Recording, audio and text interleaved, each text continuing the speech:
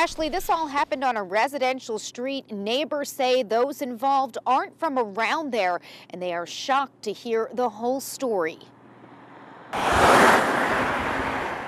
It was just very traumatic. I mean, I was horrified. It was like that, and then somebody could just leave the scene. 3 o'clock Sunday afternoon, neighbors heard the commotion and found a man pinned under a car on Maiden Choice Lane in Arbutus.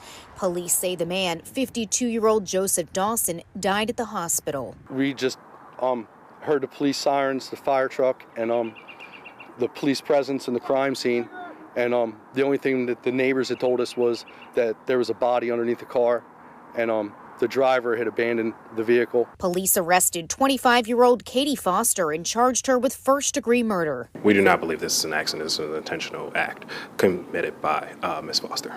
According to charging documents, after her arrest, Foster told police that she smoked cocaine with Dawson Sunday afternoon when he propositioned her for sex. She stated she declined and got into another man's car. Foster told investigators Dawson chased them in his car, then got out into a physical fight with the other man on Maiden Choice Lane. Investigators say Foster then jumped into Dawson's car and hit the accelerator. We don't necessarily know the intent. We just know that the female got behind the wheel of the car, subsequently hitting the victim, dragging him a little bit of a distance, and then leaving the scene. Documents state she then jumped into the other man's car and took off, leaving Dawson under his own car. With the help of cell phone and surveillance video, they tracked her down and arrested her.